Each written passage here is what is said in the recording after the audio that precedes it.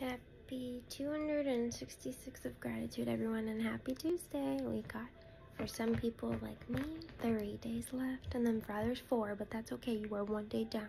You got your Monday done. Some people say Tuesday's harder, but we got this day. I'm grateful for this day we get.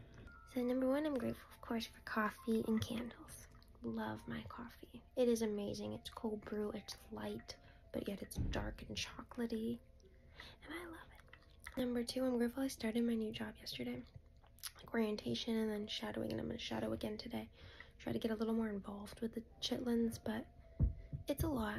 But I'm grateful because I can tell once I get it down, it's going to be real easy and fun and quick. I'm hoping. But it's really, my girl that is training me said basically you get to play with kids all day and get paid. So who doesn't love that? Oh shoot, hold on. Guys, it is January 23rd. I have worked on my goals for now 23 days, and I want to know if you did too. And I actually want to know, should I start something like this? I don't know. We'll see.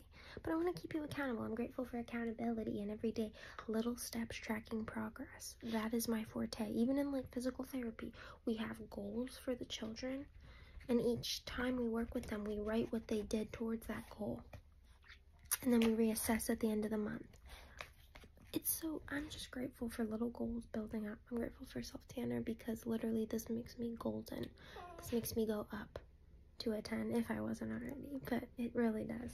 And I'm grateful I blow dried my hair. I got a shower yesterday. I felt fresh. I felt clean. And I'm grateful for every one of you. Hope everyone has an amazing Tuesday. Remember, you are amazing. See you guys tomorrow.